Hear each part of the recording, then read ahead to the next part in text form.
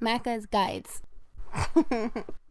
Hey everyone, Macca here playing Tell Me Why, and in this video I'll show you how to successfully hack the computer inside of the police station.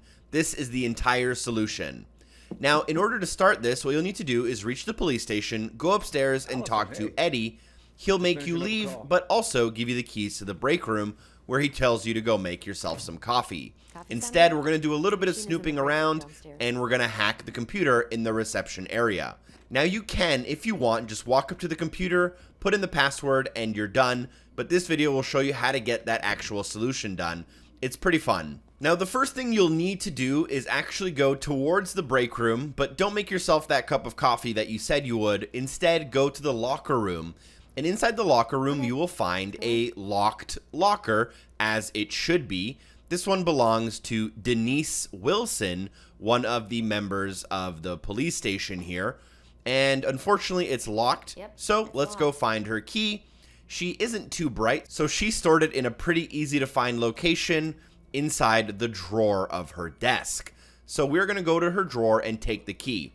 You can only take the key once you find out that her locker is locked, however. There is additionally a birthday card here that I will ignore for now, but is actually a pretty important part of the puzzle. Now that you do have the key, what you're going to want to do is go back to the locker room and open up her locker. Inside, you'll find a pretty important document.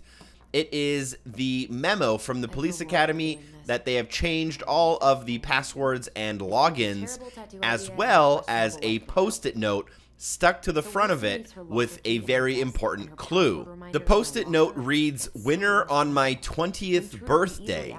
So that is the key information we're going to take away from this. And now what we have to do is actually head back to her desk with this information.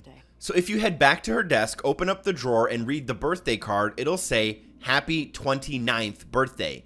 So we know that she's 29. And this game takes place in 2015. You can find that through all of the dates on any of the documents in the police station.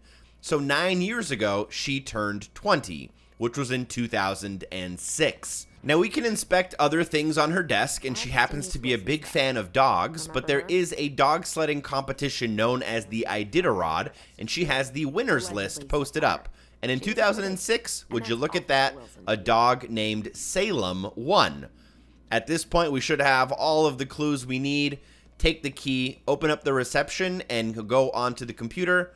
You'll have to find the user D. Wilson, obviously for Denise, and her password, the 5-letter word that you need to get into her files is, of course, Salem.